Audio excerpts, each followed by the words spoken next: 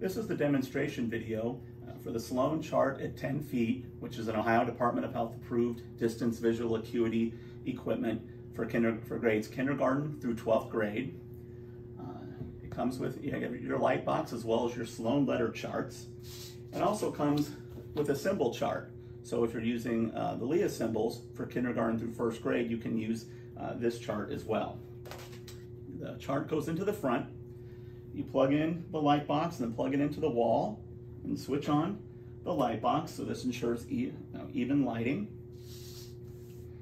Then the next step is you need to make sure that the person you're screening is 10 feet from the light box, so you'll need a tape measure. We've already taken the liberty of measuring out 10 feet for our third grader Laura here. So you make sure that you have 10 feet away, and then you mark on the chair, put a piece of masking tape on the ground at the heel of the chair so you know that the subject's eyes are approximately 10 feet from the light box. The Sloan 10-foot comes with two types of occluders. Our animal occluders, which you're familiar with from VIP testing and distance visual acuity. And you get two pairs of these occluders, one that occludes the left eye to test the right eye, and one that occludes the right eye to test the left eye. The stems on the occluders do extend, because if the person you're screening does wear glasses, we want to test them with their glasses on. But given that Laura is in third grade, we will use the Mardi Gras mask occluder, which is for 10-year-olds and older. So I'm going to hand this over to Laura, and she will occlude her left eye to test her right eye. So the first step will be to have the child practice naming letters, just so they understand how the vision screening takes place. So what you want to do is start with the 2100 line, and with the first letter on each line, ask the participant to name the letter. So Laura, can you name this letter? K. Here. Z. H. R. O. K. Great. Now you'll want them to read the entire 2032 pass line. So we'll start here on the right cone with this first letter. Laura, can you read this line for me? H. N. K. O. C. Great. Now Laura got two wrong here. So when they missed two on the 2032 pass line, ask them to read the entire line. K. S. N. H. O. Great. So Laura only missed two on that entire line. So she passed the right eye distance visual acuity for the Sloan 10-foot. So now you just take the Mardi Gras mask and turn it around so we can occlude the right eye to test the left eye.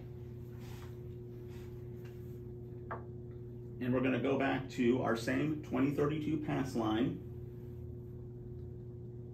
And we're going to ask Laura to read from the left cone, starting with K. S. N. H. C. C.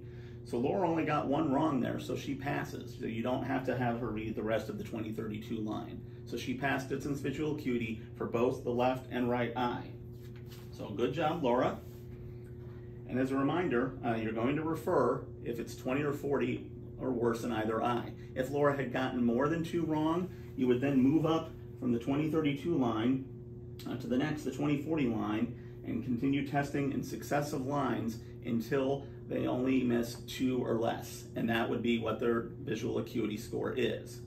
If they do not pass at 2032, and you have to go to another higher line, then they don't pass the visual acuity test, and you would refer them, and you would go to Form H for your vision school record for school-age children, and you would put an NP for not pass. They were able to get two misses or less on the 2032 line, they passed distance visual acuity, and you would put a P on the form.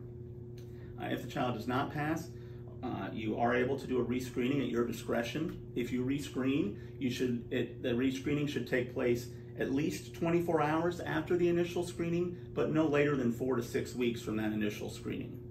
But rescreening is at your discretion, and if rescreening is not something you want to do or is not feasible, then you should refer to an eye doctor for a full exam.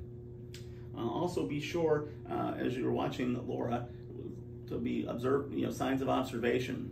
You always want to be making sure, is Laura sitting still? Is she leaning forward, squinting, turning her head, doing any kind of sign that would indicate that she has a vision problem? If you see any observable sign, that is cause to refer to a full eye exam as well.